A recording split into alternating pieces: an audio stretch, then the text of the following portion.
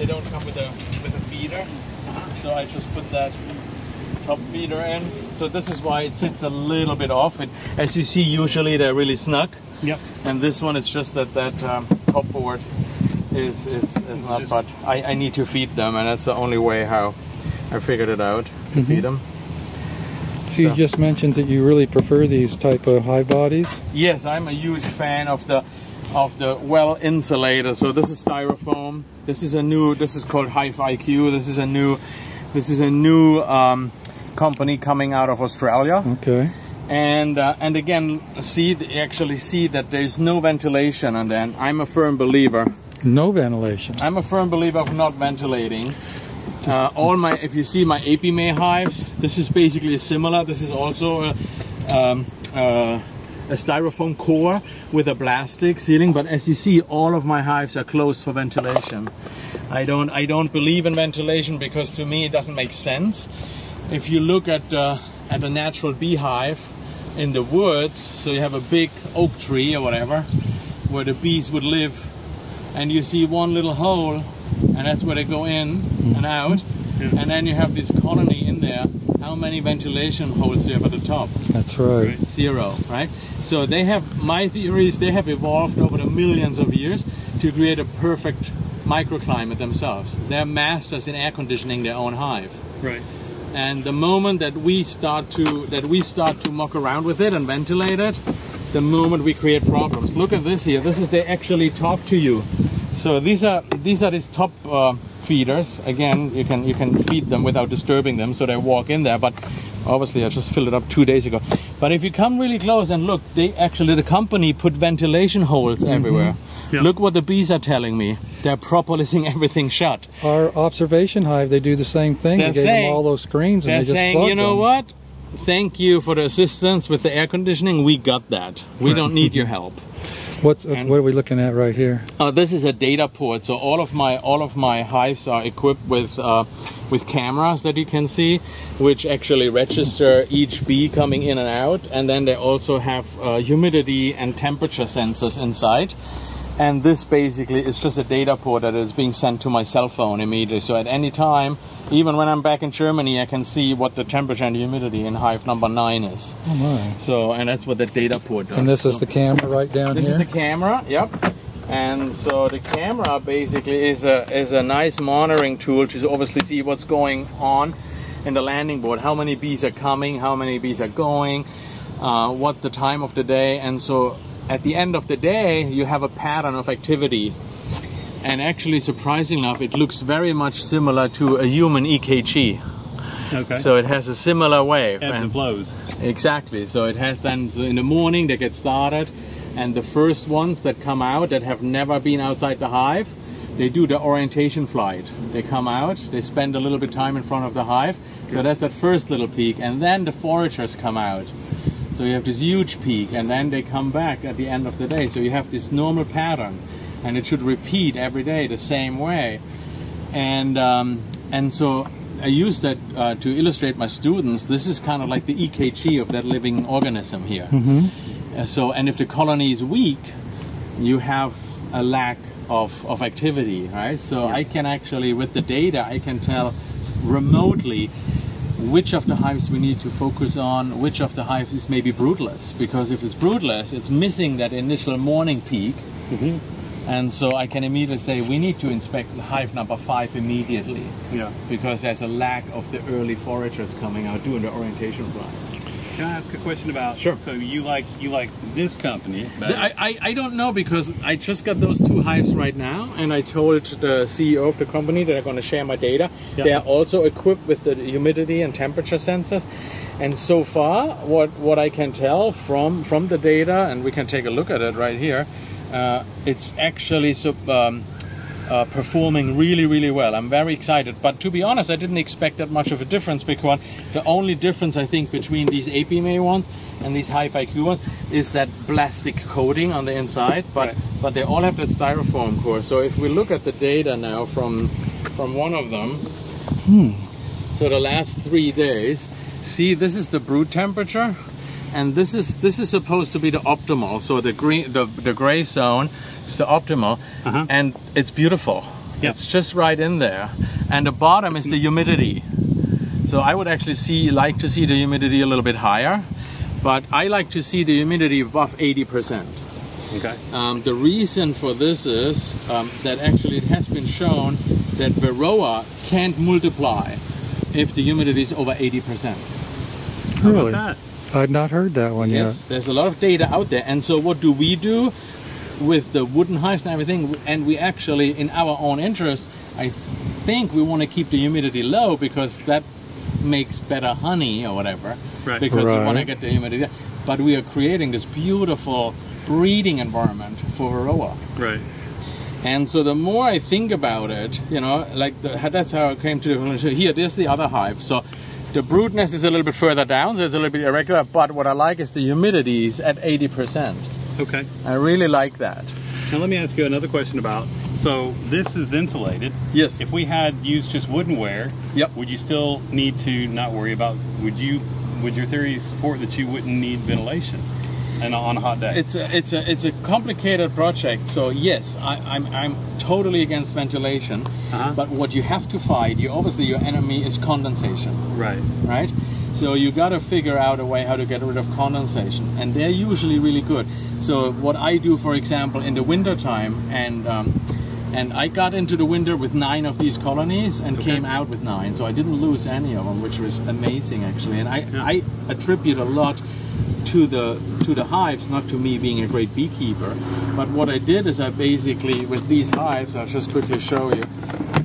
So you have this setting right now where it says actually here the arrow is candy and this is syrup, right? Yep. And so if you feed syrup, the wall goes completely down. If I take this out, and I don't know like how angry they are, I can try. If I take this out, you see that the candy is actually a short wall, and then they can walk out here. And then they can eat the candy. So right now the syrup goes all the way to the bottom so they can only drink. In the winter I turn it around and fill all of this up with granulated sugar. Right. So it does 2 things. It allows the bees to come up to eat the granulated sugar if they want to. But also because the granulated sugar is hygroscopic, it attracts all the moisture, binds the moisture, and then creates cake. candy in itself. Yeah. So, and it's not having condensation. And so, but again, I let them, I try, and this is my background because I deal with only exotic animals, right? I don't deal with dogs and cats here. Yeah. And what I always teach to my students, when you have an exotic animal, like a snake, like a parrot, or like a bee, you always have to read up, how does that snake, how does that parrot, how does that bee like to live in the nature? Because nature's got it figured out. Yeah. So try to mimic nature as closely as possible. Yeah. And this is when it dawned on me. It's like, wait a second, why are we ventilating? Why are we ventilating? Because that is very unnatural. Yeah. And so this is why I try to, and this is the beauty of these hives, these well insulated hives. They have an R value of about 7, I think, which is a thermal insulation value. And an R value of 7 mimics basically kind of like a 10-inch oak. Yeah. You know, so basically being insulated that well in the summer helps you to keep the heat out. Yep. And being insulated obviously that well in the winter helps to keep the heat in. And yes, I think these hives are a little bit more expensive than the regular hives, but if you're in the business of selling your honey, these girls are going to spend significantly less time trying to keep it warm, right? Yeah. So if it takes whatever 2,000 heater bees, you know, maybe it only takes 200 heater bees. So all that energy, they leave that honey alone for me to harvest and stuff like that. So this is why I'm a huge fan of these really well insulated hives. So this is why I don't see this as an expense. The increased cost is not it's an investment. I just invested in a better system. Yeah. And if I get 10 pounds of honey at the end, I have that money back.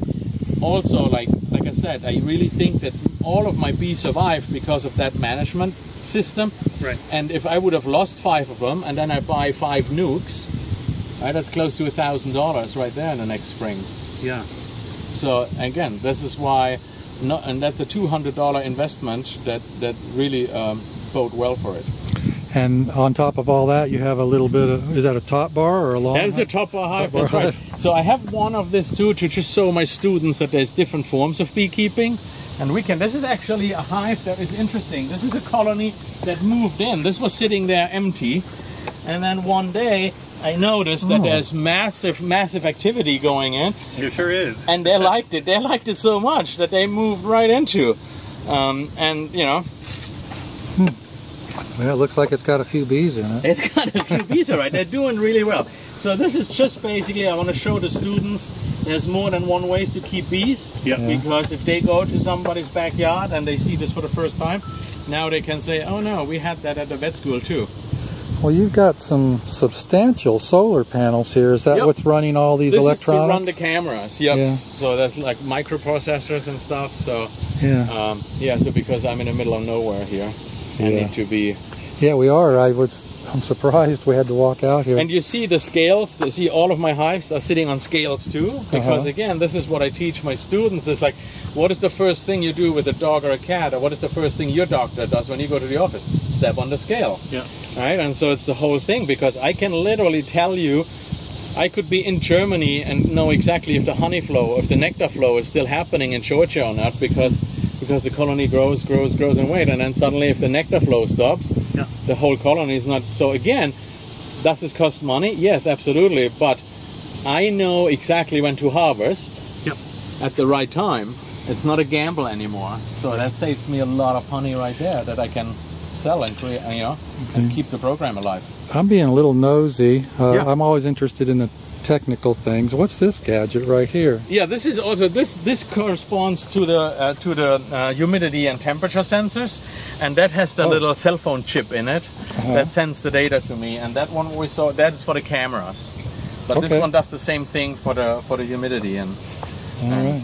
Is the cooler for the students? that is our syrup. Like I said, I just filled up. Okay. I filled up a couple yesterday, and then I just leave it out here. Okay. Yeah, but as you see, I don't really do much with the wooden hives. So because, like I said, I think it's not doing them justice enough.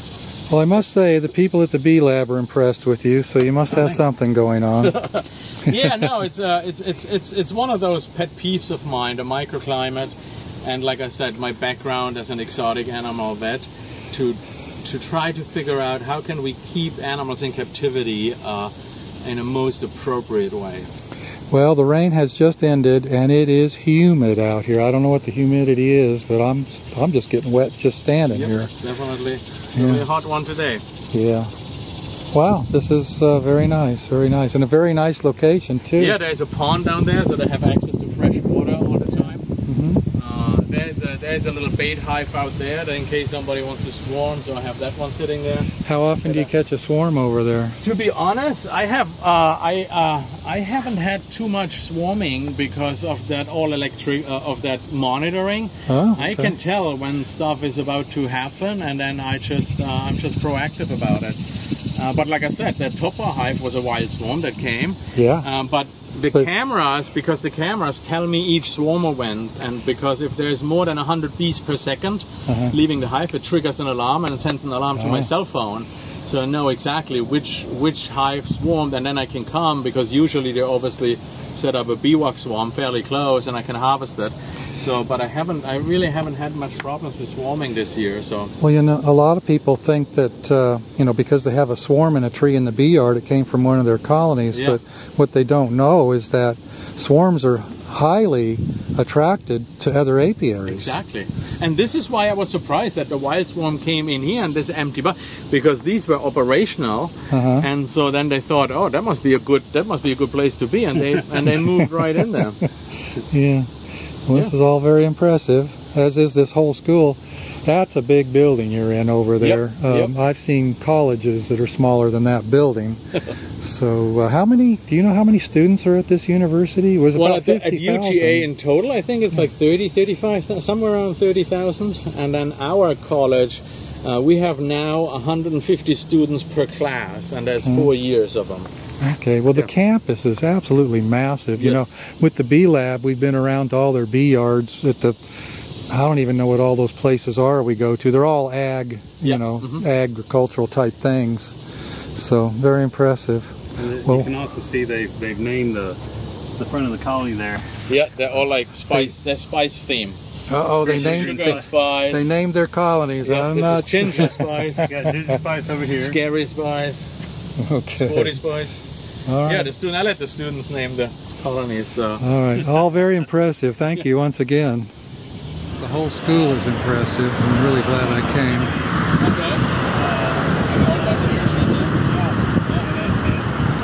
I mean, Jesse's having a good time too.